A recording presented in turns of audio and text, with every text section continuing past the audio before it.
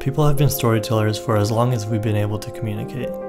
Stories are more than just a form of entertainment. They help us relate to one another, and hearing stories as a child creates emotional connections that helps us better understand each other and the world around us.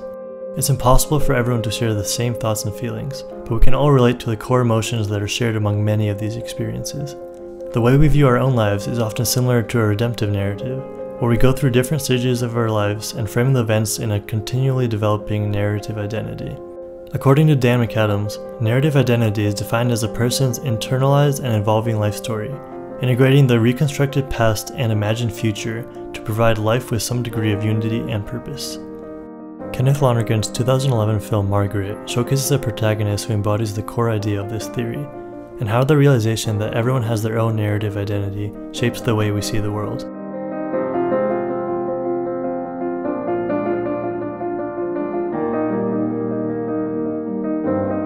Margaret is about Lisa, a high schooler living with her mother in a small apartment in the Upper West Side.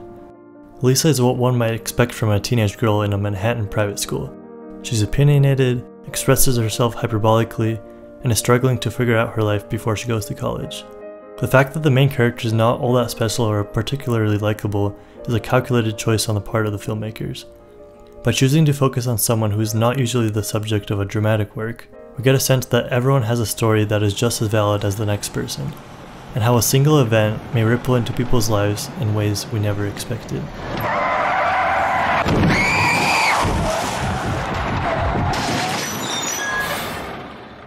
Early on in the film, Lisa witnesses a horrific bus accident that she may be partly to blame for. The lady who was hit by the bus dies in Lisa's arms, and the aftermath of this incident is what Lisa has to reconcile with for the rest of the film. Lisa is overwhelmed by the world she is thrust into, and this accident sparks a lot of change in her understanding of herself and the people around her. One of the film's core themes is that everyone uses their experiences to form a personal narrative, and this narrative identity can often lead to selfishness, especially in people who lack the emotional capacity to deal with traumatic events. What, you want to ruin my life? You want to start telling about looks and you waved at me and I had my cowboy hat on? Go ahead. But you're going to go back and do your homework and I'm going to lose my job. And who's going to take care of my family? You? Examining narrative identity through a young person is especially interesting because the transition from adolescence to adulthood is one of the most formative periods of your life. Our experiences begin to display an increasing amount of thematic coherence as we start to integrate the events of our lives and figure out who we really are. This can feel like an insurmountable task, especially as a young person who has so much left to learn. Lisa becomes very involved with the aftermath of the bus incident, but a close friend of the lady who died calls her out for drawing herself into something that is not about her. Because this is not an opera. What? I said this is not an opera. You think I think this is an opera? Yes. You think I think this is dramatic? I think you're very young. What does that have to do with anything? If anything, I think it means I care more than someone who's older because this kind of thing has never happened to me before. No. It means you care more easily. There's a big difference. This is one of the most important quotes of the film since it shows how Lisa has been making this situation about herself, which she is not necessarily to blame for since she is trying her best to cope with a traumatic event by processing it all as a narrative. Lisa, I'm not doing anything. I'm a human being. Monica was a human being. So is her daughter and so is your mother. We are not supporting characters in the fascinating story of your life. I never said or thought you were. I feel so bad about what happened, and I'm trying so hard to do something about it, and I don't understand why if I say something wrong, you can't just give me a break. She is just learning how to properly relate to people, but is also overloaded with the immense amount of hardships and milestone events in her life. Margaret mostly focuses on a young person and their struggles with their identity, but the film argues that adults are no better at grappling with the same thing. Lisa's mother is shown as someone struggling to maintain a healthy relationship with her daughter, while also having trouble finding romantic love. Regardless of their age, Kenneth Lonergan frames the characters as human beings just trying to get through life in a world that doesn't stop to hold their hand. The setting of New York City is a perfect backdrop for this kind of story, where even walking at a normal pace may get you knocked over by the constant flow and frenzy of the city. People seem to always be walking from one place to another, but nobody knows where the person next to them is going. The sound design of Margaret is a key tool for representing the overwhelming amount of stories around Lisa. Lisa's conversations are drowned out by the other conversations around her, giving significance to the passerby in her life and showing that her story is not uniquely important. These scenes are fundamental in the film's attempt to convey this idea of Sonder, or the realization that each random passerby is living a life as vivid and complex as your own.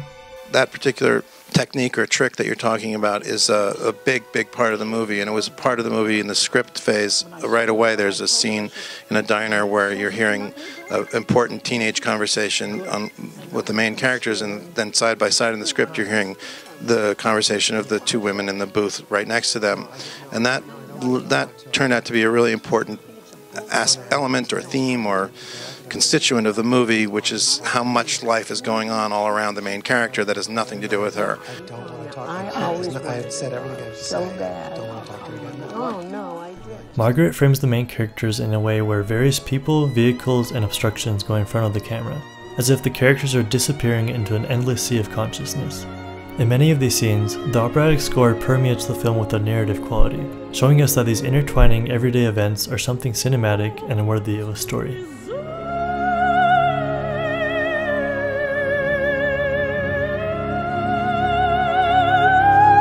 The film seems to be viewing the characters from a divine perspective, as if it is trying to pull away from Lisa and show us that her story is not a unique experience, and that every human has a personal narrative that defines how they see the world. This idea is captured in a scene where Lisa's English class is discussing the following line from King Lear. As flies to wanton boys, are we to the gods. They kill us for their sport. I think he's saying that human beings don't mean any more to the gods than flies do to little boys who like to torture them for fun. Like, as far as the gods are concerned, we're just ants. Nothing.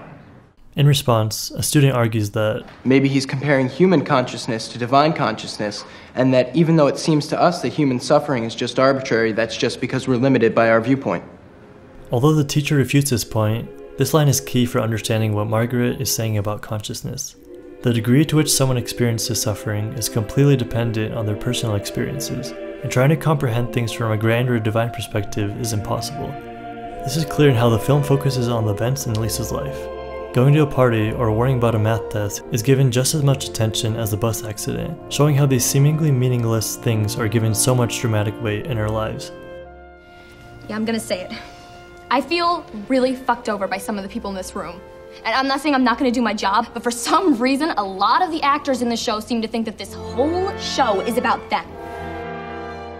Overall, Margaret conveys the idea that even though everyone feels like the main character in their own story, the world does not treat us this way.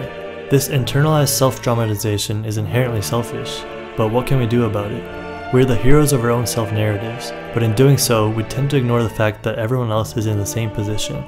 Margaret doesn't have a direct answer to this inherent dilemma, but like all art, it provides an experience that may help us understand a part of ourselves from a new perspective. In the final scene of the film, Lisa and her mother attend an opera where they are quickly overwhelmed by the power of the musical story on display.